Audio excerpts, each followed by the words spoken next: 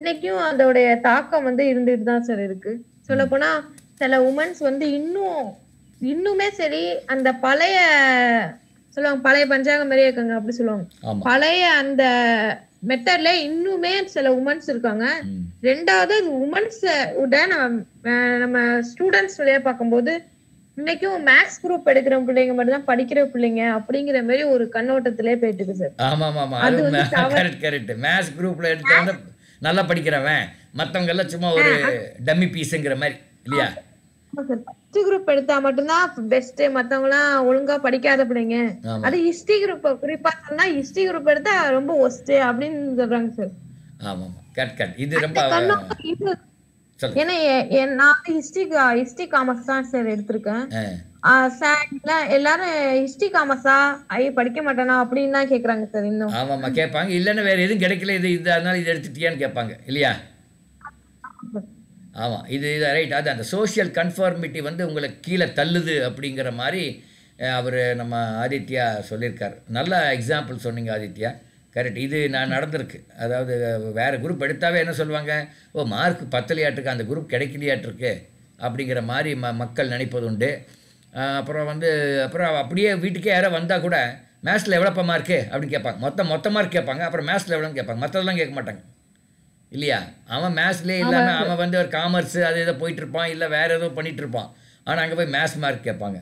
இதெல்லாம் ஒரு அந்த சோஷியல் உள்ள அந்த ஒரு ஹேபிச்சுவல் இனர்ஷியான்னு சொல்கிறோம் இங்கிலீஷில்.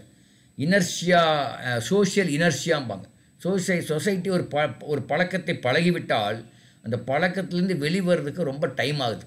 அதுக்கு பேர் இனர்ஷியா என்ற பெயர். அதுதான் அந்த சோஷியல் இனர்ஷியா இன்னும் இருக்குது. அதுலேருந்து வெளிவரதுக்கு ரொம்ப டைம் எடுக்குது. அது நிறைய எக்ஸாம்பிள் நம்ம திங்க் பண்ணலாம் அந்த மாதிரி. ஓகே, நான் உதயா கிட்ட போகிறேன். உதயா, நீங்கள் என்ன நினைக்கிறீங்க இந்த சோஷியல் கன்ஃபார்மிட்டியில்? ஏதாவது வேற ஒரு எக்ஸாம்பிள் ஏதாவது இருந்தால் ஹைலைட் பண்ணுங்க பார்க்கலாம், உங்களுடைய ஒப்பீனியன். சார் ஆக்சுவலா இந்த இம்பாக்ட் ஆதித்யா சொல்ற மாதிரி மேக்ஸ் குரூப் எடுத்தா நல்லா படிக்கிற பொண்ணுங்க இல்லைன்னா இந்த பொண்ணுங்க, ஆக்சுவலா இந்த இம்பாக்ட் வந்து எங்க சைட்லயும் நிறைய நடந்திருக்குங்க சார். அப்படியா? Okay okay. இல்லை இதில் வந்து இது பொண்ணுக்கு மட்டும் சொல்கிறாங்களா, பசங்களையும் சொல்கிறாங்களா? சார் எல்லாத்தையுமே தான் சார் சொல்றாங்க. ஆக்சுவலா இப்ப மேக்ஸ் குரூப் எடுத்தா மட்டும்தான் டாப்பர்னால வேலை கிடைக்கும், இந்த சைட்லாம் போலாம், மத்த குரூப் எல்லாம் எடுத்தோம்னா வேலை கிடைக்கிறதே கஷ்டம், அப்படி இப்படின்னு நிறைய சொல்றாங்க சார். இல்லை சொல்றாங்கன்னு இது டீச்சருக்கு சொல்றாங்களா இல்லை பேரண்ட்ஸா இல்லை கூட இருக்கிறவங்களா? சார் பேரண்ட்ஸ் வந்து சொந்தக்காரங்க கிட்ட டிஸ்கஸ் பண்றாங்க, சொந்தக்காரங்க வந்து பேரண்ட்ஸை குழப்பி விடுறாங்க. Okay okay. ஆனா ரொம்ப கொஞ்சம் ஒரு படிச்சவங்க அப்படி பேசுறாங்களா? சார் படிச்சவங்களே இப்ப எனக்கு தெரிஞ்ச டீச்சர்ஸே வந்து என்ன குரூப் எடுக்கலாம்னு சொல்லிட்டு அவங்க கிட்ட டிஸ்கஸ் பண்ணா ஃபர்ஸ்ட் எடுத்தோன்னா அவங்க மேக்ஸ் பயோ தான் சொல்றாங்க. ஃபர்ஸ்ட் நீங்க மேக்ஸ் பயோ எடுத்து படிங்க, அதுதான் ஃபியூச்சருக்கு நல்லது, அப்படி இப்படின்னு சொல்லிட்டே இருக்காங்க. அந்த டீச்சர்களுமே அப்படிதான் சொல்றாங்க. Okay okay. படிச்சவங்களும் அப்படிதான் இருக்காங்க, இன்னும் மாறல. சொல்லுங்க ஆதித்யா. இல்ல சார், நீங்க அவங்க சொல்ற மாதிரி பேரண்ட்ஸ் டீச்சர்ஸோட இன்னைக்கு என்னோட ஃப்ரெண்ட்ஸுங்களே அப்படிதான் சார் இருக்காங்க. மேக்ஸ் குரூப் எடுத்தவங்க தான் அவங்க இன்னைக்கு நான் பஸ்ல போயிட்டு இருக்க பிள்ளைங்க சொல்றாங்க, ஏன்னா இந்த குரூப் எடுத்திருக்க, மேக்ஸ் பயாலஜி குரூப் எடுக்க வேண்டியதுதானே, அதான் வேலை ஈஸியா கிடைக்கும். அது மாதிரி ரெண்டாவது வந்து பிள்ளைங்களே கம்பல்சரி பண்ணியும் மேக்ஸ் பயாலஜி படிக்க வைக்கிறாங்க சார் இன்னைக்கு. அதுதான் ஒர்த்து, மத்ததெல்லாம் வேஸ்ட் அப்படிங்கிற மாதிரி ஒரு கண்ணோட்டம் போயிட்டு. Okay okay right. I think ரொம்ப ரெண்டு பேருமே அழகான எக்ஸாம்பிள் கொடுத்தீங்க. மேபி நம்ம டாபிக் வந்து Divya, we are talking about a topic called social conformity is an obstacle for growth. Social conformity is an obstacle for growth. That is the topic. அதாவது society சம்பந்தமாக அதுக்கு சார்ந்து இருந்தோம்னா அது growth-ஐ வந்து குறைக்குது அப்படின்ற ஒரு இது. அவர் they are giving some example saying that இந்த மாதிரி ஒரு சொசைட்டியில் என்ன சொல்கிறாங்கன்னா பயோ மேத்ஸ் எடுத்தால் தான் அதுக்கு ஃபியூச்சர் இருக்குதுன்னு சொல்கிறதுனால மற்றவங்க நிறைய பேர் அதில் எடுத்துக்கிறாங்க. விருப்பம் இல்லையோ இருக்கோ they take that particular group. அதனாலேயே அவங்க க்ரோத்து அப்டக்கிளாக க்ரோத்து வந்து குறையுது அப்படிங்கிறது ஒரு அதான் அந்த topic that we have given. Okay, you wait for you can think over it about this particular topic. We'll go to the next topic and then we'll come back to first topic again. Next topic என்னன்னா pesticide industry is in competition with organic farming. why did this topic arise? Because pesticide industry, pesticide is பூச்சிக்கொல்லி in Tamil, that is used to kill pesticide, right? But ஆனால் organic ஃபார்மிங்கில் அவங்க வந்து இப்போ natural products தான் use பண்ணணும், number 1. Number 2, you should not kill the best, you should அதை விரட்டி தான் விடணும், அதை வந்து யூ ஷுட் அதை கில் பண்ணக்கூடாது அப்படிங்கிறது அவங்களுடைய ஒரு ஆர்கானிக் ஃபார்மிங்களோட இருக்கிற ஒரு கான்செப்ட். அப்போ ஆர்கானிக் ஃபார்மிங் வந்து இப்போ வளர்ந்து வரும்போது பெஸ்டிசைட் இண்டஸ்ட்ரி வந்து க்ரோ ஆகாது, அப்போ பெஸ்டிசைட் வாங்குறவங்களே குறைஞ்சிருவாங்க. அதனால் can we say pesticide industry is in competition with organic farming அப்படின்னு ஒரு டாபிக் கொடுத்துருக்காங்க. அதில் ப்ராபப்ளி உங்கள் வியூஸ் என்னன்னு கேட்கலாம். Maybe will start off with Udaya. நீங்கள் என்ன நினைக்கிறீங்க? ஆர்கானிக் ஃபார்மிங் என்ன தெரியுதா உதயா? யா சார் இது வந்து ஆக்சுவலா நான் என்ன சொல்வேன்னா, ஆர்கானிக் ஃபார்மிங்ல வந்து ஒரு எக்காலஜி வந்து எஸ் கரெக்ட், சொல்லுங்க. ஒரு எக்காலஜிக்கல் பேலன்ஸ் வந்து நம்ம இது பண்ண முடியும் சார். Okay correct. அப்போ வந்து பெஸ்டிசைடு அந்த மாதிரி சிந்தட்டிக் ஃபெர்டிலைசர் அதெல்லாம் யூஸ் பண்ண வேண்டாம்னு சொல்கிறாங்க இல்லையா? கெமிக்கல்ஸ் எல்லாம் யூஸ் பண்ண வேண்டாம்னு சொல்கிறாங்க சார். கண்டிப்பா. ஏன்னா இப்போ எல்லாத்துலயுமே வந்து நம்ம ஃபுல்லா ஆர்கானிக்கை விட ஃபுல்லா ஹைட்ரேட் அப்படியே தான் வந்துட்டு இருக்கு. ஓகே. அப்போ அந்த இண்டஸ்ட்ரியெல்லாம் அப்போ வளராதே, என்ன பண்ணுறது அப்படின்னு அவங்களுக்கு இந்த ஆர்கானிக் ஃபார்மிங் ஒரு காம்படிட்டராக ஆயிடுவாரா? சார் கண்டிப்பா ஆயிடுவாங்க. அதனால நம்ம நாட்டோட இந்தியன் எக்கானமி வந்து அதனால டிஸ்டர்ப் ஆகாதா? சார் மேபி வந்து நம்மளோட இந்த ஆர்கானிக் ஃபார்மிங்கால தான் வந்து நம்ம எக்கானமி வந்து டிஸ்டர்ப் ஆகலன்ட்டு இல்லைங்க சார். நிறைய இண்டஸ்ட்ரீஸ் இருக்கு, ஆனா இதனால மட்டும் எக்கானமி டிஸ்டர்ப் ஆகுங்கிறது கிடையாது. ஓகே. அப்போ அஃப்கோர்ஸ் அவங்க ஒரு பாயிண்ட் என்ன சொல்றாங்கன்னா, organic pesticide industry is only one small part of overall big industry. So அதனால இது ஒன்றுனால it may not get impacted, number 1. Number 2, whether you want economy to grow are you want a healthy human beings அப்படின்னு பார்க்கும்போது I think we will all support the healthy human beings only. So healthy human being வேணுமா ஒரு நாட்டுக்கு, இல்லை economy grow ஆகணுமா, ரொம்ப சம்பாதிச்சா எல்லாத்துக்கும் டாக்டர்கிட்ட கொடுக்குறதா அப்படிங்கிற கேள்விகள்லாம் இருக்குது.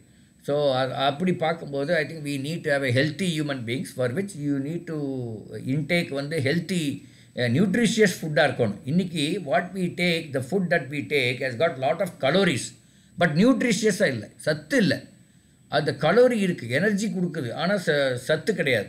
எனர்ஜி வேறு, இங்கே நியூட்ரிஷன் வேறு. இப்போ ஒரு கூல் ட்ரிங்க்ஸ் கொடுத்தா அதில் எத்தனையோ கலோரி இருக்குங்கிறாங்க, ஆனால் அதனுடைய சத்துன்னு பார்த்தா அது ஒன்றுமே இல்லை, அப்படி இருக்குது. ஸோ அதனால் அதெல்லாம் தயாரிக்கும் போது they use chemicals, and when they grow such plants they use pesticides. And if you stop using pesticide and you follow the organic farming method, then probably you will get better food, nutritious food, but at the same time and the pesticide and chemical industry will not grow. So அது grow ஆகாட்டியும் பரவாயில்ல, entire human being இதுதான் நல்லது அப்படின்னு உதயா சொல்கிறாங்க. அதில் இப்போ ஆதித்யா என்ன சொல்கிறாருன்னு பார்ப்போம். சார் இந்த டாபிக் ஒரு பெஸ்ட் டாபிக் சார். நம்ம எக்கனாமில ரிலேட்டடா பார்க்கும்போது, அதாவது சார் நம்ம நாட்டோடைய மக்கள் தொகை வந்து 130 கோடி பேர் இருக்காங்க சார். இதுல ப்ராபபிளியா ஒருத்தவங்களுக்கு சாப்பாடுங்கிறது 70% பேர் தான் கிடைக்குது சார். பேலன்ஸ் இருக்கிற ஒரு 30 to 20% வந்து நமக்கு சாப்பாடு இல்லாம தான் சார் இன்னும் இருந்துட்டு இருக்காங்க. இந்த காலகட்டத்துல நம்ம ஆர்கானிக் ஃபுட்டை கொண்டு வந்தோம்னா அந்த பிரஸ்டேஜ், அக்ரிகல்ச்சர்ல ஒரு முக்கிய ப்ராப்ளம் வந்து இந்த பூச்சோட அது வந்து பிரஸ்டேஜ் வந்து தடுக்குதுங்கிற பட்சத்துல இப்ப நம்ம பிரஸ்டேஜ் இல்லாம ஆர்கானிக்ல தான் பண்ணணும் அப்படின்னா நம்மளோட ஃபுட் ப்ரொடக்ஷன் வந்து கம்மியாயிடும் சார். ஃபுட் ப்ரொடக்ஷன் கம்மியாயிட்டா நம்ம எப்படி வந்து ஏற்கனவே 30% பேர் சாப்பிடாம இருக்கிறப்ப இப்ப இன்னும் ஆர்கானிக்கா ஃபுட்டா கொண்டு வரப்ப இன்னும் எக்கனாமிக்ல பெருசா பாதிப்படையும், மக்களுக்கு ஃபுட் வந்து போய் சேராம போயிடும் சார். இதனால எக்கனாமி பெரும் அளவுல பாதிப்படையும். இப்ப ஒண்ணு ஸ்ரீலங்கால கூட இந்த இஷ்யூ நடந்துட்டு தான் சார் இருக்குது. அப்புறம் நம்ம வந்து முழுமையா நம்ம வந்து பெஸ்டிசைட்ஸ் வந்து அடிக்க முடியாது. ஆனா என்ன செய்யலாம்னா அந்த இப்ப நம்ம ஆர்கானிக்காவும் செஞ்சாலும் எக்கனாமிக்கலி பார்க்கும்போது அந்த ஃபுட்டோட பிரைஸ் வந்து அதிகமா தான் இருக்கும். நம்ம வந்து அந்த ஆர்கானிக் ஃபுட் கடைக்கு போனாலே தெரியும். சராசரியா வெளில வாங்குறதுக்கும் ஆர்கானிக் கடையில வாங்குறதுக்கும் எப்படியும் 20 to 30% இன்க்ரீசிங் தான் இருக்கும். அந்த அளவுக்கு நம்ம மக்களால வாங்க முடியுமாங்கிற அளவுக்கு நம்ம பார்க்க வேண்டியதா இருக்கு. நம்ம ஆர்கானிக்கா ஃபுட் நம்ம தயார் பண்ணணும். அத வந்து நம்ம ப்ரொடக்ஷன் பண்ணிட்டே இருக்கணும். பெஸ்டிசைட்ஸ்லாம் ப்ரொடக்ஷன் பண்ணிட்டு தான் இருக்கணும். நம்ம ஆர்கானிக்கா முழுமையா கொண்டு வராம கொஞ்சம் ஒரு பார்ட் 50% இருக்கும், 50% இந்த அளவுல பண்ணிட்டு இருந்தோம்னா ஆர்கானிக்கா வேணுங்கிறவங்க ஆர்கானிக்கா போட்டும், பெஸ்டிசைட்ஸ் நம்ம எக்கனாமிக்கலி லோவா இருக்கிறவங்க பெஸ்டிசைட்ஸ் வாங்கி சாப்பிடுறதும் வாங்கிக்கணும். இதான் சார் என்னோட பாயிண்ட். இதுக்கு ஏதாவது ரீபட்டிங் இருக்கா? இதுக்கு ஏதாவது ரிப்ளை கொடுக்குறீங்களா உதயா? அவர் என்ன சொல்கிறாருன்னா, ஒட்டுக்கு ஆர்கானிக் போக முடியாது, ஒட்டுக்கு ஆர்கானிக் போனால் அதனுடைய ப்ரைஸ் அதிகமாகிடும். இப்போவே ஆல்ரெடி 30% ஆஃப் த ஃபேமிலிஸில் சாப்பாடு இல்லாமல் இருக்கிறாங்க. அப்போ இன்னும் ரொம்ப சாப்பாடு இல்லாமல் இப்போ இருக்கிறவங்க ரொம்ப அதிகமாகிடும். அதனால அது வந்து it is very bad for the country அப்படின்னு அவர் ஒரு போடுறார். சார் எக்கனாமிக்கலா பார்த்தோம்னா நம்ம இப்ப வந்து ஆர்கானிக் ஃபுட்ஸ் கம்மியா இருக்கு. அதனால வந்து அந்த பெர்சன்டேஜ் மணி பெர்சன்டேஜ் வந்து அதிகமாகும். ஆனா நம்ம இப்ப அந்த ஆர்கானிக் ஃபுட் அதிகமாச்சுன்னா அந்த பிரைஸும் வந்து லோயஸ்ட் ஆகும் சார். Okay, correct. அதாவது ஆதித்யா என்ன சொல்றாங்கன்னா, when you produce more your price will come down அப்படிங்கிறாங்க. யாரு? உதயா. அதுவும் உண்மைதான். when you mass produce then the price will come down. Now I will bring in Divya Shakti on this topic. She can express her views on this. Sir, speaking about organic foods and pesticide, கண்டிப்பா green revolution பத்தி நம்ம அதை கொண்டு வராம இதை பேச முடியாது sir. Because 40 வருஷத்துக்கு முன்னாடி நம்மளுடைய பசுமை புரட்சி வந்தது. MS சுவாமிநாதன் தமிழ்நாட்டுல இருந்து அதை கொண்டு வந்தாரு. ஆனா அதுக்கு முன்னாடி வரைக்கும் ஆர்கானிக், பெஸ்டிசைட் அப்படிங்கிற வார்த்தை கிடையாது, ஹைபிரிட் அப்படிங்கிற கிடையாது. அதுக்கப்புறம் அது ஒரு பெரிய ரெவல்யூஷன் 4 ஃபேஸ்ல நடந்துச்சு. சோ அதுல என்னன்னா, நம்மளுடைய ஃபார்மர்ஸ்க்கு வந்து அப்ப பாப்புலேஷன் வந்து ரொம்ப அதிகமாயிட்டு இருந்த டைம் அது. சோ பாப்புலேஷன் அதிகமாக ஆக நம்ம வந்து எல்லாருக்குமே சாப்பாடு கிடைக்கணுங்கிற ஒரு இதுல வந்து ஹைபிரிட் கொண்டு வந்தாங்க. எல்லாமே வந்து கொண்டு வந்து இந்த மாதிரி பெஸ்டிசைட் எல்லாம் கொண்டு வந்தாங்க. ஆனா அது இல்லாம பாப்புலேஷன் இவ்ளோ ஹை பாப்புலேஷனை ஃபீட் பண்ணிருக்க முடியாது. அதுக்கப்புறமா ஆர்கானிக் அப்படிங்கிற ஒரு தனி பிரிவினையே வந்தது. இப்ப நாம என்ன பண்ணலாம் அப்படின்னா, இப்போ ஒரு சராசரி ஃபார்மருக்கு வந்து ஆர்கானிக் தனியா இல்ல ஃபர்டிலைசர் தனியா இல்ல பெஸ்டிசைட்னா அதை வந்து டிஃபரன்ஷியேட் பண்ண தெரியாது. அதை டிஃபரன்ஷியேட் பண்ண தெரிஞ்சவங்க வந்து ஃபார்மிங் போறது கிடையாது. சோ இந்த ரீச் இதை பத்தி நம்ம வந்து ஒரு ஆர்கானிக் ஃபார்மிங் எப்படி பண்ணணும், அதுல ப்ராஃபிட் எப்படி கொண்டு வரணுங்கிற எல்லா சராசரியான ஒரு ஃபார்மிங் பண்ற எல்லாருக்கும் நம்ம அந்த ரீச் கொண்டு போனா this is possible with economics, sir. Very nice. Divya Shakti, hearing from you in Tamil is very interesting. More than your content is also good, but your Tamil speech also கொஞ்சம் டிஃப்ரெண்ட்டாக, கொஞ்சம் மழலை கலந்தா அப்படி இருக்குது. நான் ரொம்ப நல்லா இருக்கு. அஃப்கோர்ஸ் அவங்க she makes a point. But now let me ask you one question to all three of you. இப்போது we have achieved self-sufficiency in food production. ரொம்ப நாளைக்கு முன்னாடி, I mean not maybe in the last about 10-15 years we have achieved self-sufficiency in food production. In spite of that, Aditya says, and all of us know, nearly 20 to 25% they don't get the food. So இது வந்து food production ஆகலைன்னு சொல்ல முடியாது. Already food is produced, but then it has not reached those people. இது என்ன ரீசனாக இருக்கும் ஆதித்யா? நான் கேட்குற கேள்வி புரியா? Did you understand my question? Yes sir. Yeah, okay, சொல்லுங்க. இதுக்கு வந்து எக்கனாமிக் ஒரு காரணமா இருக்குன்னு நான் நினைக்கிறேன் சார். எக்கனாமிக்கலி இதுவா இருக்கும் ஒரு பாயிண்ட். ரெண்டாவது வந்து அவங்களுக்கு ஒழுங்கான அந்த வேலைவாய்ப்பின்மையா இருந்திருக்கலாம்னு நான் நினைக்கிறேன். ஓகே, ஸோ அவங்க கையில காசு இல்லை. இப்போ ஃபுட் இருக்குது, FCA குடோனில் அந்த ஃபுட்டெல்லாம் அழுகிட்டு இருக்கு, அந்த ரேட் திங்குது, அது மழை பெஞ்சா அழுகுது அப்படிங்கிறலாம் நம்ம அடிக்கடி படிக்கிறோம். ஆனால் அந்த ஃபுட்டு வந்து it does not reach the people who don't have food because they don't have money to buy. So through ration they give something free of cost in a state like Tamil Nadu. தமிழ்நாட்டில் தான் ரேஷனில் வந்து நிறைய ஃப்ரீயாக கிடைக்குது, not in other states. அது ஒன்று. But still ration does not reach each and every person. அது ration கொடுத்த பிறகு கூட சாப்பாடு இல்லாமல் இருக்கிறவங்க இருக்காங்க. So what to we do it now? Food production is தன்னிறைவு அடைஞ்சாச்சு. தமிழ்நாடு, பர்டிகுலர்லி தமிழ்நாடு தன்னிறைவுன்னு சொல்கிறோம். இந்தியாவிலே தன்னிறைவு அடைஞ்சாச்சு. அதாவது self sufficiency we have achieved. But then we are not able to reach the food for each and every person. What do we do? Udaya, உங்களுடைய comments.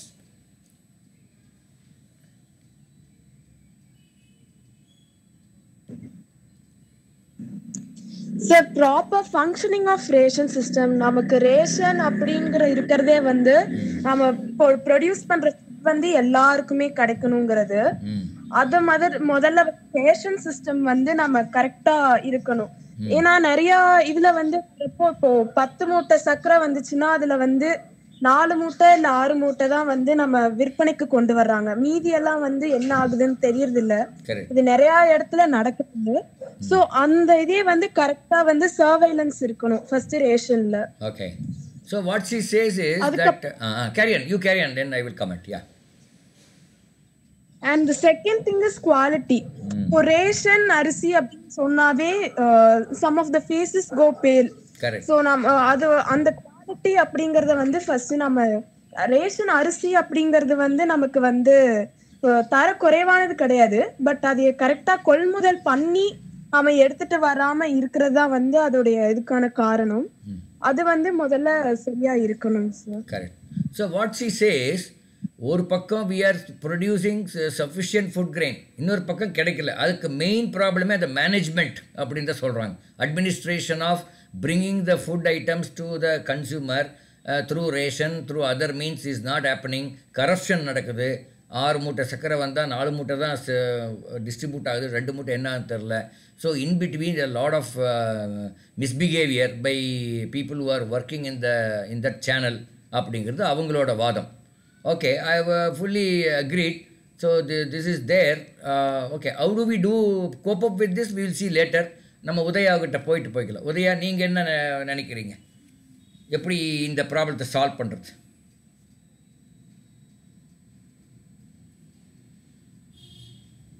இந்த ப்ராப்ளத்தை ஒத்துக்கிறீங்களா உதயா? ஒத்துக்கிறேன். போய் ரீச் ஆக மாட்டேங்குதுங்கிற அதில் 3 ஆஸ்பெக்ட் இருக்குது. ஓகே, ஃப்ரம் த தியரிட்டிக்கலாக நான் சொல்கிறேன், விச் இஸ் தேர். உங்கள் புக்கில் இருக்கிறது வந்து one is food production. S, we have achieved self sufficiency. Then accessibility. Food எங்கே ப்ரொடியூஸ் ஆகுனா பஞ்சாபில் எக்கச்சக்கமாக ப்ரொடியூஸ் ஆகுது.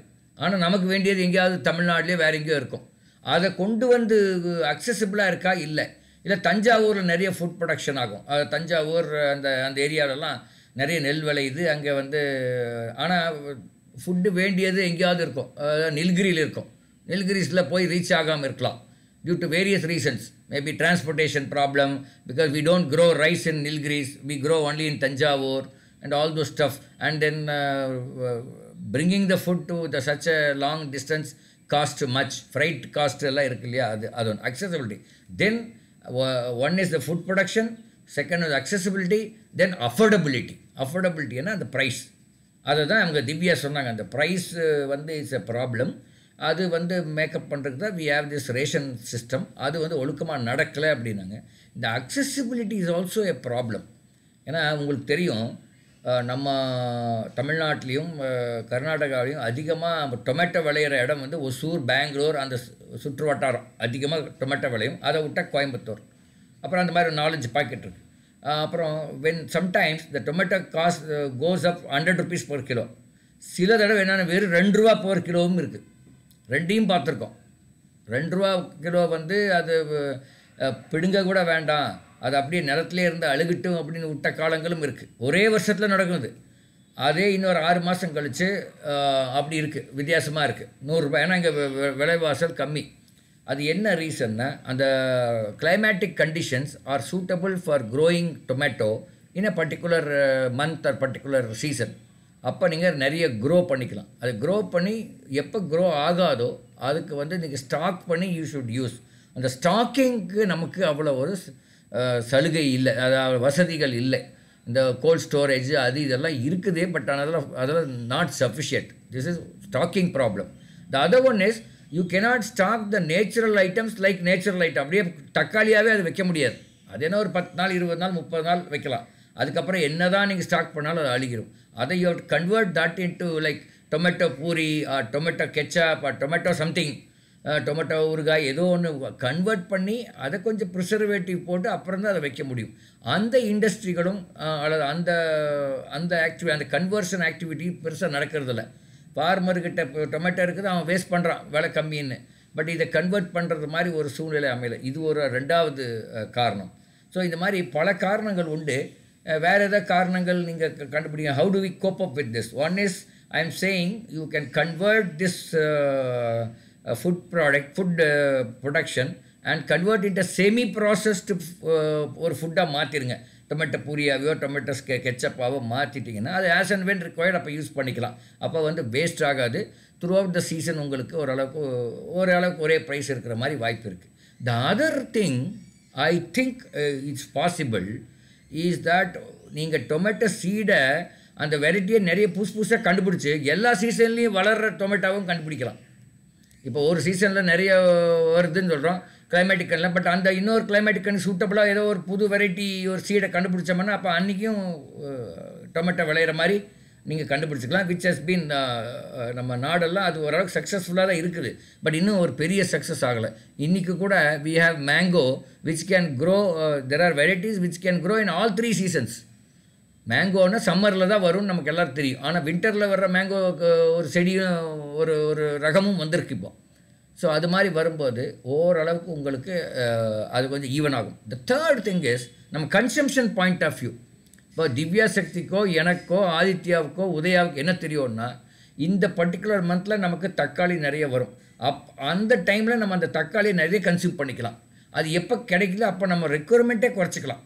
ஃபுல்லாக நில் பண்ண முடியாது, பட் கொஞ்சம் குறைச்சிக்கலாம். முருங்கைக்காய் இப்போ தான் கிடைக்கும் அப்படின்னா அந்த டைமில் நம்ம நிறைய அதை கன்சியூம் பண்ணிக்கலாம். மற்ற டைமில் அதை வந்து நம்ம அந்த மாதிரி ஒரு planning which is already there. I am not saying it is not there, but இன்னும் பக்காவாக ஒரு ப்ராப்பர் பிளானிங் இருந்தால் தட் ஆல்சோ வில் ஹெல்ப்னு நான் நினைக்கிறேன். இதில் உங்கள் கமெண்ட் என்னங்க ஆதித்யா, நீங்கள் சொல்லுங்கள். எது நீங்கள் அக்செப்ட் பண்ணுறீங்க, எது you have any new points you can let me no. Sir எல்லாமே நான் அக்செப்ட் பண்ணிக்கிறேன் சார். ஆனால் இதுல ஒரு முக்கியமான ஒரு கருத்து என்னன்னா நம்ம பதுக்கல் வந்து அதிகமாகுது. அது ஒரு பாயிண்ட். ஏன்னா பதுக்கல்னால விலை வந்து இப்ப என்ன பண்ணிடுறாங்கன்னா பதுக்கல் நேரத்துல என்ன விலை அதிகமாயிடுது, அப்புறமா மறுபடியும் கம்மியாகும். நம்ம பதுக்கல் இல்லாம பாத்துக்கிட்டாலே பெரும்பாலும் நம்ம விலை வந்து எப்பயுமே ஈவனாவே கொண்டு போலாம் சார். இது ஒரு முக்கியமான பாயிண்ட். ஓகே, பதுக்கல் பாயிண்ட் நான் டச் பண்ணல, அது ஆதித்ய டச் பண்ணிட்டார். Very good. பதுக்கலுக்கு இங்கிலீஷில் ஹோர்டிங்னு சொல்லுவாங்க. HOARDING hoarding. ஹோர்டிங் நடக்கும். எப்போ நடக்கும்னா அது வந்து ஷார்ட்டேஜ் ஆஃப் சப்ளை இருக்கும்போது நடக்கும். அப்புறம் ஃப்யூச்சரில் டிமாண்ட் வரும்போது அது ஹோர்டிங் நடந்து அப்புறம் ஃப்யூச்சரில் விற்கலாம் அப்படின்னு நடக்கும். இந்த ஹோர்டிங் வந்து அதை வந்து குறைக்கிறதுக்கான ஒன் இஸ் லீகல் ஆக்ஷன். அது வந்து நீங்கள் லீகலாக போலீஸ் வழியாகவும் அது வந்து நீங்கள் எடுக்கலாம். அது ஒரு legal action. The other one is like இந்த பொருள்களை ஸ்டாக் பண்ணுறதுக்கு ஒரு வழி இருந்ததுன்னு வச்சுக்கோங்க. அது ப்ரொடியூஸ் பண்ண முடியும். எல்லா டைம்லும் கிடைக்குன்னா அவன் ஹோர்டிங் பண்ண மாட்டான். வருஷம் ஃபுல்லாக கிடைக்கும் அப்படின்னா ஹோர்டிங் பண்ண மாட்டான். ஃபார் எக்ஸாம்பிள் டேமரிண்ட், புளி நீங்கள் பார்த்தீங்கன்னா அதை கொண்டு போய் இப்போ கோல்ட் ஸ்டோரேஜில் வச்சு அப்புறம் கொஞ்ச நாள் கழித்து தான் விற்கிறாங்க. காரணம் என்னென்னா அந்த புளி ஒரு பர்டிகுலர் சீசனில் தான் அது வந்து அந்த புளிய மரத்துலேருந்து புளி கிடைக்கும். அதை எடுத்து வச்சு ஸ்டாக் பண்ணி தென் தே வில் ஒரு கோல்ட் ஸ்டோரேஜில் வச்சு நீங்கள் புளி வாங்க போகும்போது உங்கள் அம்மாக்கெல்லாம் சொல்லியிருப்பாங்க பளபளன்னு இருக்கும் ஒரு புளி அப்படின்னா அது கோல்ட் ஸ்டோரேஜில் வச்ச புளின்னு அர்த்தம். பளபளன்னு இல்லாமல் கொஞ்சம் ரஃப் அண்ட் டஃப்பாக இருந்தால் அது வந்து இப்போ தான் அந்த தோட்டத்துலேருந்து அந்த மரத்துலேருந்து எடுத்துகிட்டு வந்த புளி, கோல்ட் ஸ்டோரேஜ் போகாத புளின்னு அர்த்தம். அது இப்போ அந்த பளபளம் அதுலேருந்து அவங்க கண்டுபிடிச்சிப்பாங்க. பளபளன்னு புளி இருந்தால் அது கொஞ்சம் ஓல்டு புளி, பழைய புளி. ஏன்னா அது முதல்ல கோல்ட் ஸ்டோரேஜ் வச்சு பழைய புளி சிலதுக்கெல்லாம் நல்லாயிருக்கும், புது புளி சிலதுக்கெல்லாம் நல்லாயிருக்கும் அப்படிங்கிற ஒரு அம்மாக்களுக்கு அது தெரியும் எது நல்லாயிருக்கும் அப்படின்னு. இது ஒரு மெத்தட். ஸோ இந்த கோல்ட் ஸ்டோரேஜஸ் வந்து நமக்கு சஃபிஷியண்ட்டாக இல்லாதது ஒரு ரீசன். பட் கோல்ட் ஸ்டோரேஜ்லேயுமே வைக்கிறதுக்கு ஒரு டைம் லிமிட் இருக்குது. ரொம்ப நாள் வச்சுட்டு இருக்க முடியாது, அதுவும் இருக்குது. இப்போ நம்ம ஊர்லாம் பார்த்திங்கன்னா வெங்காயம் பயிரிடுற இடத்துலலாம் அதை போய் கோல்ட் ஸ்டோரேஜ் வைக்க வேண்டியதில்லை. அங்கேயே ஒரு கோம்புன்னு ஒன்று போடுவாங்க. ஒரு ஒரு வெங்காயம் ஒரு ஸ்டாக் பிளேஸ் மாதிரி இப்படி இருக்கும். இப்படியே ஒரு ஒரு இப்படி இருக்கும், ஒரு கூடாரமாக இருக்கும். அதிலெல்லாம் உள்ளே போட்டு வச்சுருப்பாங்க. நிறைய நம்ம கோயம்புத்தூர் மாதிரி டிஸ்ட்ரிக்டில் ஒவ்வொரு தோட்டத்துலையும் இந்த மாதிரி நீளமாக இருக்கும். அதெல்லாம் வெங்காயம் ப்ரொடியூஸ் ஆன பிறகு, கல்டிவேட் பண்ண பிறகு எடுத்து அதில் போட்டு அதை வச்சுருவாங்க. அப்புறம் ஏன்னா அந்த சீசனில் விற்றா ரொம்ப விலை கம்மியாக இருக்கும். அப்புறம் கொஞ்சம் நாள் கழித்து அதை விற்றா கொஞ்சம் பெட்டர் ப்ரைஸ் கிடைக்கும் அப்படின்னு சொல்லி விவசாயியே பண்ணுவான். இது ஹோர்டிங் கிடையாது. இது வந்து is actually is trying to get a good price for is product. அவன் அப்படியே எல்லாருக்கும் தெரிகிற மாதிரியே பண்ணியிருப்பான். எல்லா தோட்டங்களையும் நீங்கள் தொண்டாமுத்தூர்னு ஒரு ஊர் இருக்குது நம்ம கோயம்புத்தூர் பக்கத்தில், அந்த ஏரியா போனீங்கன்னா உங்களுக்கு தெரியும். இந்த தொண்டாமுத்தூர் அந்த வெஸ்டர்ன் சைட் ஆஃப் தமிழ்நாடு கோயம்புத்தூரில் இந்த வெங்காயம் அந்த மாதிரி பண்ணுறது பார்க்கலாம். நிறைய இடங்களில் பார்க்கலாம், அங்கே மட்டும் இல்லை, நிறைய இடங்களில் பார்க்கலாம். So hoarding is one aspect I think Aditya கொண்டு வந்திருக்காரு. உதயா, நீங்கள் ஏதாவது என்ன சொல்ல விரும்புகிறீங்க இதில் இன்னும் ஃபர்தரா? Sir nothing sir. அதான் இப்போ நம்ம சொன்னது வந்து 4-5 பாயிண்ட் அப்படியே கொஞ்சம் சம்மரைஸ் பண்ணுறேன். ஒன்று வந்து ஹோர்டிங், இன்னொன்று வந்து ஃபுட் ப்ரொடக்ஷன் ஓரளவுக்கு நமக்கு செல்ஃப் சஃபிஷியண்ட்டாக தான் ப்ரொடியூஸ் பண்ணுறோம். பட் எங்கே வேணுமோ அங்கே ப்ரொடியூஸ் பண்ணுறதில்ல, வேறு எங்கேயோ பண்ணுறோம். இந்த டிரான்ஸ்போர்ட்டேஷன் அதனால் வேஸ்டேஜ் அதெல்லாம் ஆகுது. மூணாவது வந்து அதை வேஸ்டேஜ் ஆகாமல் அதை ப்ரிசர்வ் பண்ணுறதுக்கு நம்மக்கிட்ட கோல்ட் ஸ்டோரேஜ் அந்த மாதிரி ஃபெசிலிட்டி இல்லை. நாலாவது வந்து டிஸ்ட்ரிபியூஷனில் திவ்யா சொன்ன மாதிரி எஃபிஷியண்ட்டாக நம்ம இல்லை. அங்கேயும் வந்து கரப்ஷன் எவ்ரிதிங் இஸ் ஹேப்பனிங். அங்கே எஃபிஷியன்சி இல்லை. And everybody is not covered in PWD. அது எவ்ரிபடினா ஆல் த நீடி பீப்புள் எல்லாம் கவர் ஆகிடுறாங்களா அப்படின்னா இல்லை.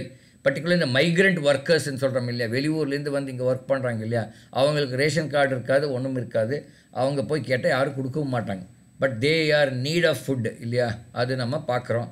In fact they you know one thing, every day about 500 families are coming from Kerala to Tamil Nadu every day. கேரளாவில் தமிழ்நாடுக்குள்ளே வரக்கு மொத்தம் 9 இடமா 8 இடமா இருக்குது. ஒன்று வந்து பாலக்காடு வழியாக, இன்னொன்று வந்து ஆனைகட்டின்னு ஒரு வழியாக, இன்னொன்று நாகர்கோவில் வழியாக, இன்னொன்று வந்து தென்காசி வழியாக, அந்த மாதிரி 8 இடம் 9 இடமா இருக்குது. அந்த 9 இடத்துல புட்டுகெதர் டெய்லி ஒரு 500 பேர் உள்ளே வர்றாங்க. என்ன ரீசன்னா, suppose they come inside the Tamil Nadu, ஒன்றுமே இல்லாமல் வந்து கூட எங்கேயாவது ஒரு இடத்துல தங்கிட்டு ஒரு 1 year தங்கினாங்கன்னா அந்த அட்ரஸ் ப்ரூஃப் மாதிரி அந்த மணிகார்ட்ட வாங்கி ஒரு ரேஷன் கார்டு வாங்கிட்டோம்னா தமிழ்நாட்டில் பொழைச்சிக்கலாம் அப்படின்னு சொல்லி வராங்க. டெய்லி 500 பேர் வராங்க. இது வந்து ஸ்டாட்டிஸ்டிக்ஸு. 500 பேர் வராங்க. வந்து ஒரு 1 or 2 years 1.5 years அந்த ரேஷன் கார்டு கிடையாது. அவங்க ஏதோ டெய்லி கூலிக்கு போயிட்டு சாப்பிட்டுட்டு இருப்பாங்க. அதுக்குள்ளே ரேஷன் கார்டை ரெடி பண்ணிக்குவாங்க. ரேஷன் கார்டு ரெடி பண்ணிட்டு நம்ம ஊரில் வந்து அரிசி, சீமெண்ணெய், இன்னும் நிறைய இது நமக்கு ஃப்ரீ அல்லது ரொம்ப கம்மி காஸ்ட்டில் நமக்கு கிடைக்கிது. whereas that facility is not there in Kerala. It is there but not நம்ம அளவுக்கு இல்லை, தமிழ்நாடு அளவுக்கு எந்த ஸ்டேட்லேயும் கிடையாது. That is why Tamil Nadu is called a welfare state அப்படிங்கிறாங்க. இது வந்து ஹியூமன் பீங்ஸோட வெல்ஃபேருக்கு முக்கியத்துவம் கொடுக்குற ஸ்டேட் அப்படிங்கிறாங்க. whereas Gujarat is more of a economically ஃபார்வர்டான state தான். ஆனால் is it a welfare state? No. இப்போ எப்படின்னா, தமிழ்நாட்டில் உள்ள ஜிடிபி அப்படின்னு gross domestic product of Tamil Nadu வந்து ஒரு X crores வச்சுக்கோங்க. அதே அளவு குஜராத்தும் gross domestic product X crore இருந்தால் கூட அந்த குஜராத்தில் இருக்கிற X crores வந்து அதிகமானபடியாக ஒரு குறைஞ்ச மக்கள் கையில் இருக்கும். எல்லாருக்கிட்டையும் ஈவனாக டிஸ்ட்ரிபியூட் ஆகிருக்காது. வேறு தமிழ்நாட்டில் ஓரளவுக்கு ஈவனாக டிஸ்ட்ரிபியூட் ஆகிருக்கும். That is why we call it as a welfare state அப்படின்னு சொல்கிறோம். இங்கே நிறைய வசதி இருக்குது. அதாவது கணவனால் கைவிடப்பட்டோருக்கு ஒரு சலுகை இருக்குது, விதவைகளுக்கு ஒரு சலுகை இருக்கிறது, வெறும் பெண் குழந்தைகளை பெற்றவங்களுக்கு ஒரு சலுகை இருக்கிறது, ஃபர்ஸ்ட் ஜென்ரேஷன் கிராஜுவேட்னா அதுக்கு ஒரு சலுகை இருக்கிறது. இந்த மாதிரி சொல்லிகிட்டே போகலாம். தமிழ்நாட்டுடைய வெல்ஃபேர் ஸ்கீம்ஸு அளவே இல்லை. அதில் நிறைய ஊழலும் நடக்குது. திவ்யா சொல்கிற மாதிரி நிறைய ஸ்கீம் போட்டு அதில் ஊழலும் நடக்குது. அவங்க சொல்கிற மாதிரி இத்தனை ஸ்கீம் இருந்து ஊழல் எல்லாம் நடந்ததுன்னா perhaps we will be better off in all other aspects அப்படின்னு நம்ம சொல்லலாம். ஸோ மெயின் பாயிண்ட்டாக எனக்கு சம்மரைஸ் பண்ணணும்னா வந்து அந்த பிடபிள்யூடி டிஸ்ட்ரிபியூஷன் சிஸ்டத்தை மேனேஜ்மெண்ட்டை வந்து கொஞ்சம் ஸ்ட்ரீம்லைன் பண்ணணும். அந்த கரப்ஷன் அந்த அதர் வேஸ்ட் எல்லாம் நம்ம கொஞ்சம் ரெடியூஸ் பண்ணணும். இந்த ஹோர்டிங்ஸை குறைக்கணும். அப்புறம் இந்த சீட்ஸ் வந்து எல்லா சீசன்லேயும் விளையிற மாதிரி அந்த சீட்ஸ் எல்லாம் இப்போ உண்டாக்கிட்டு இருக்காங்க, உண்டாக்கணும். அது ஒன்று. And then even the consumption pattern also the customers have to understand. அதுக்கு தகுந்தாப்புல அவங்க அதை மாற்றிக்கணும். ஓரளவுக்கு அம்மாக்கள் அதை ஃபாலோ தான் பண்ணுறாங்க, இல்லைன்னு சொல்ல முடியாது.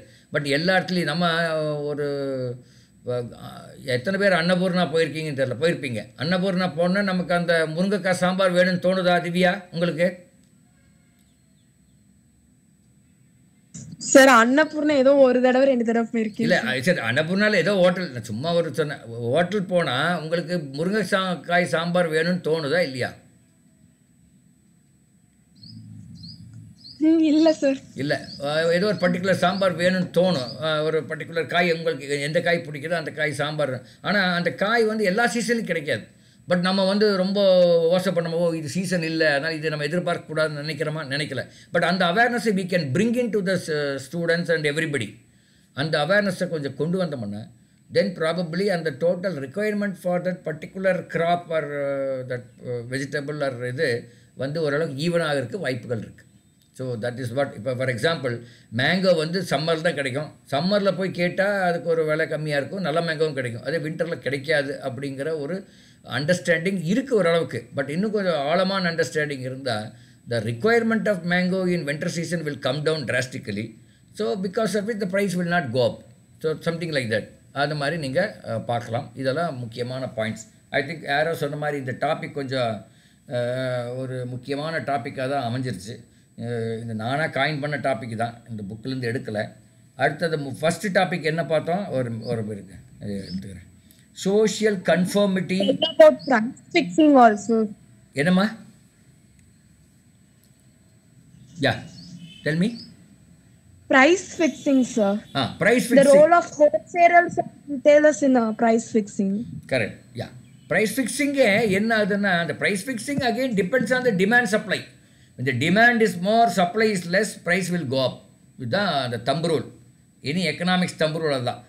அதில் வந்து ஏன் அதில் சில ப்ரைஸ் ஃபிக்ஸிங்னு அவங்க மென்ஷன் பண்ணுறாங்கன்னா, ஒரு அந்த supply will be controlled by 2 or 3 people for a handful of people. Then they have an understanding. They have a கொட்டூரி அப்படின்னு சொல்கிறாங்க. அதை கொட்டூரி,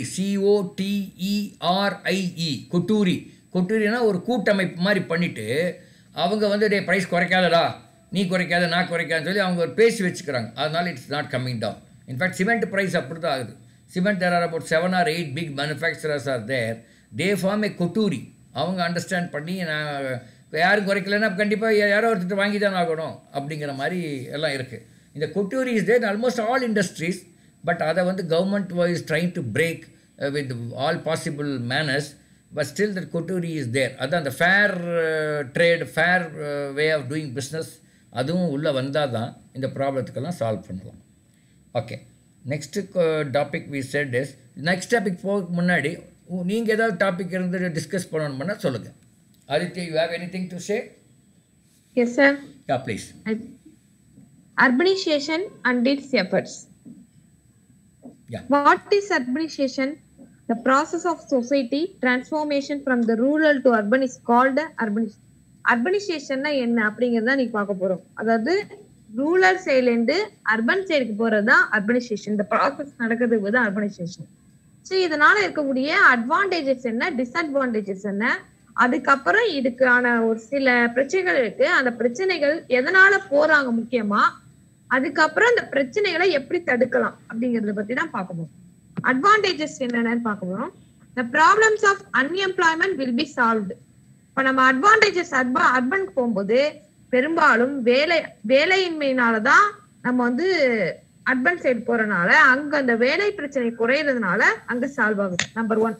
நம்பர் 2, ஹைலி டிரான்ஸ்போர்டேஷன் ஃபெசிலிட்டிஸ், அதிகமான பேருந்து வசதிகள் நமக்கு கிடைக்குது. மோர் எஜுகேஷன் ஆப்பர்ச்சுனிட்டிஸ், நமக்கு அதிகமான இந்த கல்வி சார்ந்த நிறுவனங்கள், கோச்சிங் சென்டர்ஸ், காலேஜ், ஸ்கூல்ஸ், எல்லா ஃபெசிலிட்டிஸுமே நமக்கு அர்பனைசேஷன் சைடுல அதிகமா இருக்கனால நமக்கு இருக்கு. அடுத்து recycling processes, highly wages in the cities on average, நிறைய சம்பளம் கிடைக்கிறதுக்காகவும் போறாங்க. சரி, இதுல இருக்கக்கூடிய டிஸ்அட்வான்டேஜஸ் பார்க்கணும். ஏன்னா நன்மை இருந்தா அதுக்கு எதிரான தீமையும் இருக்கும். டிஸ்அட்வான்டேஜஸ் என்ன? It makes over crowding in the urban centres. இப்படி எல்லாரும் அந்த அர்பன் சைடு போகும்போது ஓவர் கிரௌடிங் ஆகுது. அடுத்து it increasing traffic consolidation in cities, அதிகமான டிராபிக். சென்னையில போனீங்கன்னா ஒரு 8 மணில இருந்து ஒரு 10 மணிக்கு நடுவில் நம்ம வந்து வெளியே போக முடியாது, ஏன்னா அவ்வளவு டிராபிக் ஆயிடும். அந்த மாதிரி டிராபிக் கன்சாலிடேஷன் வந்து அதிகமா சிட்டிஸ் நடைபெறுது. It create water security in cities. வெயில் காலம் ஆரம்பிச்சுட்டுனா தண்ணிக்கு பஞ்சம் வந்து திண்டாடும் சென்னை தான். ஏன்னா அவ்வளவு தண்ணி வந்து பிரச்சனை வந்து ஏற்படும். அடுத்து இட் கிரியேட்ஸ் ட்ரைனேஜ் ப்ராப்ளம் அதிகமா ஏற்படுறது சிட்டிஸ் தான். அடுத்து இது process problems of solid waste management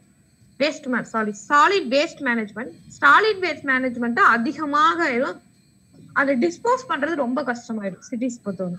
அடுத்து இது இன்க்ரீசிங் ரேட் ஆஃப் கிரைம், அதிகமாக இந்த கொள்ளை போன்ற விஷயங்கள் இந்த சிட்டிஸ்ல அதிகமாக நடைபெறுது. அடுத்து any டிஸ்டார்டர் is the make is longer time. ஏதாச்சும் ஒரு பேரிடர் ஏற்படுதுன்னா அதுல இருந்து மீண்டு வரதுக்கு நகரங்களால ரொம்ப நாட்கள் ஆகும். ஏன்னா பாப்புலேஷன் தான் இதுக்கெல்லாம் காரணம். சரி, நான் சொன்ன இப்ப இதுக்கெல்லாம் காரணம் என்ன அப்படின்னா, அர்பனைசேஷன்ல இருந்து என்ன பண்றாங்கன்னா, மக்கள் வந்து ரூரல் சைட்ல இருந்து அர்பன் போகும்போது அதிகமான பாப்புலேஷன் வந்து அதிகமாகுது அர்பன் சைட்ல. அப்ப அதனால அந்த ஒரு நகரத்துல இவ்வளவு பேர் தான் இருக்கலாம், அந்த ஒரு லிமிட் தான் இருக்கும். ஆனா நம்ம அதிகமான மக்கள் அங்க போகும்போது நம்மளால அந்த அளவுக்கு கண்ட்ரோல் பண்ண முடியாம போயிடுது.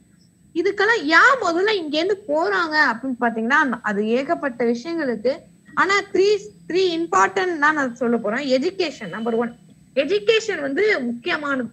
எல்லாமே எனக்கு காலேஜுக்கு நல்லா இந்த கோர்ஸ் கிடைக்கணும், காலேஜ் இருக்கணும் அப்படிங்கிறது ஒரு இதுக்காகனா நம்ம வந்து அர்பன் சைடு நோக்கி அதிகமா பயணப்படுறாங்க. இன்னைக்கு பெரும்பாலான பேர் ஒரு ஸ்டாட்டிஸ்டிக் எடுத்து பார்த்தோம்னா ஒரு முக்கால் பங்கு பேர் வந்து நம்ம வந்து எஜுகேஷனுக்காக தான் அர்பன் சைடு போயிருப்பாங்க. Number 1. Number 2, work and salary. சில பேர் அக்ரிகல்ச்சர் இங்க டவுன் ஆயிட்டுனா ரூரல் சைட்ல வந்து குறைய ஆரம்பிச்சுட்டுனா நம்ம சைட்ல இருக்கிற ரூரல் சைட்ல இருக்கிறவங்க எல்லாமே அர்பன் சைடுக்கு போயிடுறாங்க. நமக்கு பெரும்பாலும் ரூரல்ல ஒரு கடையை வச்சு ஓட்டுறதுக்கும் அர்பன்ல வச்சு ஓட்டுறதுக்கும் நிறைய டிஃபரன்ஸ் இருக்கு. ரூரல்ல வந்து ஏன் எதுக்கு என்ன விஷயம் அப்படின்னு 1008 கேள்விகள் கேட்பாங்க. ஆனா அர்பன் சைட்ல அந்த அளவுக்கு இல்ல. 2வது, அர்பன் சைட்ல வந்து கொஞ்சம் சேலரி அட்வான்டேஜஸ்ல பார்த்த மாதிரி ஹை சேலரி இருக்கிறதுனால எந்த ஒரு பிரச்சனையும் இல்லாம கடையை நடத்தலாம். அதனால அர்பன் சைடுக்கு மக்கள் விரும்புறாங்க. 3வது, கவர்மெண்ட் அட்வான்டேஜஸ். இது ரொம்ப ரொம்ப முக்கியமான டாபிக். என்னன்னா, அதிகமான அரசாங்கத்துடைய அந்த சேவைகள் வந்து எங்க அதிகமா கிடைக்குதுன்னா நகரத்துலதான் கிடைக்குது, கிராமத்தில் கிடைக்கல. முக்கியமான பாயிண்ட் இது. ஏன்னா இப்ப எக்ஸாம்பிளுக்கு ஒரு ஸ்கீம் எடுத்துக்கோ, ஸ்மார்ட் சிட்டி. இந்த ஸ்மார்ட் சிட்டி பாத்தீங்கன்னா அதுல பேர் சிட்டிஸ்ல தான் அதிகமா அந்த நன்மைகள் பண்றாங்க. இப்ப ரோட்ஸ், ரோடு போடுறது, பிரிட்ஜ் கட்டுறது, இதெல்லாம் எங்க அதிகமா பண்றாங்கன்னா அர்பன் சைட்ஸ் தான் அதிகமா பண்றாங்க. நம்ம ரூரல் சைட்ஸ்ல அந்த அளவுக்கு டெவலப்மெண்ட் கொஞ்சம் கம்மி தான். இன்னும் எங்க எங்க தெரு இன்னுமே ரோடு போடலாம், அந்த அளவுக்கு நம்ம இன்னும் போறோம். ஆனா அர்பன்ல இன்னும் போட்ட ரோடே இன்னும் டெவலப் பண்ணி 8 வழிச்சாலை 16 வழிச்சாலையும் போட்டு போயிட்டே இருக்காங்க. ஆனா நம்ம இன்னும் ரூரல் சைட்ல சுத்தமா டெவலப் பண்ணிட்டு இல்ல. அதனாலதான் கவர்மெண்ட் இந்த மாதிரி கவர்மெண்டோடைய அட்வான்டேஜஸ் அதிகமா எங்க கிடைக்குன்னா நமக்கு அர்பன்ல தான் கிடைக்குது. ஏதோ ஒரு பிரச்சனைனாலும் டக்குன்னு சிட்டி பச்சை ஒரு நியூஸ் சேனல்ல பார்க்கலாம். மத்த மாவட்டத்துக்கும் சென்னைக்கும் மரியாதை பார்த்தீங்கன்னாலே தெரியும். சென்னை தான் தலை தூக்கி வச்சிருப்பாங்க. அதிகமான அர்பன்ஸ்க்கு தான் இம்பார்ட்டன்ட் கொடுக்குறாங்க. அதனால என்ன பண்றாங்க மக்கள், சரி நமக்கு நகரத்துல இருந்தா அந்த வாய்ப்புகள் அதிகமா கிடைக்கும்னு சொல்லிட்டு மக்கள் ரூரல் சைட்ல இருந்து அர்பன் சைடுக்கு போறாங்க. சரி, இந்த ப்ராப்ளத்தை எப்படி தடுக்கலாம் அப்படின்னா, இப்ப நம்ம அதிகமா போக இன்னும் பிரச்சனைகள் அதிகமாயிட்டா இருக்கும். அது ஒரு அட்வான்டேஜஸ் இருந்தாலும் அதிகமா இப்ப மக்கள் வந்து போகிறப்ப அந்த பிரச்சனைகள் அதிகரிக்கும். இப்ப இது நம்ம எப்படி தடுக்கலாம்னா, இப்ப எப்படி ஸ்மார்ட் சிட்டிஸ் கொடுக்குற மாதிரி ஸ்மார்ட் ரூரல் சைடுக்கும் கொண்டு வரும். இப்ப எப்படி சிட்டி சைட்ல என்ன இருக்கோ அதே மாதிரி ரூரல் சைட்லயும் கொண்டு வந்துட்டோம்னா இந்த அர்பனைசேஷன் ப்ராசஸ் வந்து ஹெவி ஆகாம லிமிட்டடா கொண்டு வரலாம். இதனால ஈக்குவாலிட்டியான சொசைட்டியை நம்ம ஃபார்ம் பண்ணலாம். தேங்க்யூ. ஐ திங்க் ஆதித்யா ரொம்ப டீட்டெயிலாக நீங்கள் கவர் பண்ணிட்டீங்க.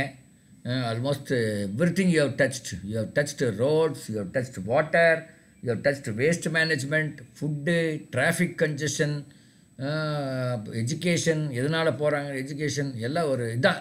இப்படி ஒரு காம்ப்ரிஹென்சிவாக கவர் பண்ண பழகிட்டோம்னா நம்ம அந்த எஸ்ஐ எழுதுறது, யூபிஎஸ்சியில் எஸ்ஐ எழுதுறது அதெல்லாம் ரொம்ப ஈஸி. அப்புறம் அந்த ப்ராப்ளத்தையும் ஓவராலாக அண்டர்ஸ்டாண்ட் பண்ணிக்கலாம். அவர் பாருங்கள், ஸ்மார்ட் சிட்டியில் ஆரம்பித்து ஸ்மார்ட் ரூரல் வில்லேஜ் அப்படின்னு ஒன்று கொண்டு வரணும் அப்படின்னு அவர் சொல்கிறாரு. இந்த மாதிரி எல்லாமே அதுக்கு மெயின் காரணமே எஜுகேஷன் தான் அப்படிங்கிற ஒரு பாயிண்ட் சொல்கிறாரு. 2வது ஜாப் அப்படிங்கிற ஒரு பாயிண்ட் சொல்கிறாரு. நைஸ். அது கேட்குறக்கே ரொம்ப எனக்கு ஆனந்தமாக இருந்தது. பிகாஸ் எல்லா பாயிண்ட்டுமே நீங்கள் அப்படியே ஒரு ரவுண்டு கட்டி அடிக்கிறாருன்னு சொல்கிறோம் இல்லையா, அவர் ரவுண்டு கட்டி அதை வந்து கரெக்டாக அதை பேசியிருக்காரு. என்னுடைய வாழ்த்துக்கள் ஆதித்யா. நம்ம உதயாவுக்கு போகலாம். உதயா, நீங்கள் ஏதாவது டாபிக் ஷேர் பண்ணணும்னா பண்ணலாம்.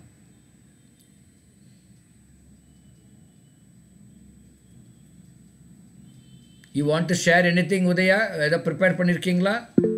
இல்லை. Okay. Divya, you wanted to share any topic of your own? ஏதாவது you wanted to share something? Are you can create now, nothing wrong, on any topic of your interest. I didn't prepare, but I will say whatever I know, sir. Yeah, correct. Brain drain. Recently, a Google CEO, Microsoft CEO from India are awarded Batma Awards. Correct. But the thing is, they have an extreme talent. They represent India all over the world, but their talent doesn't benefit India.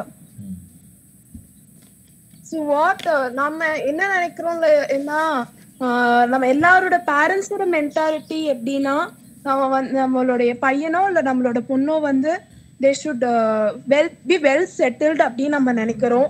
நல்ல salary வாங்கணும் அந்த மாதிரி நினைக்கிறோம்.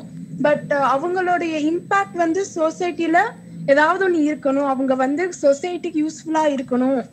அந்த patriotism அப்படிங்கறது வந்து students கிட்டயும் ரொம்ப குறைவு. டீச்சர்ஸும் வந்து அதை பத்தி வந்து they more teach about how to gain economical profits. So அது ஒண்ணு இருக்கு சார். இன்னொன்னு வந்து நம்ம கவர்மெண்ட்ல வந்து வேலை வாய்ப்பு அதிகரிக்கணும்னா நம்ம வந்து they are inviting corporate sector. And for example இப்போ கோயம்புத்தூர்ல வந்து கீரநத்தம்னு ஒரு ஏரியா இருக்கு. அங்க வந்து கம்பெனிஸை வந்து இன்வைட் பண்ணி அவங்களுக்கு ஃப்ரீ எலக்ட்ரிசிட்டி, வாட்டர் எல்லாமே கொடுத்து லோன் கொடுத்து அவங்களை இன்வைட் பண்ணி எம்ப்ளாய்மெண்ட் உருவாக்குறதுக்கு பதிலா நாமளே வந்து ஃபார் எக்ஸாம்பிள் இப்போ நம்மளோட இஸ்ரோல இருந்து எல்லா நேஷனல் டிஃபென்ஸ்ல இருந்து எல்லா நேஷனல் இம்பார்ட்டன்ட் டிபார்ட்மெண்ட்ஸ் வந்து அவங்களோட எக்யூப்மெண்ட்ஸ் எல்லாம் வந்து வேற கண்ட்ரில இருந்து தான் வந்து இம்போர்ட் பண்றாங்க.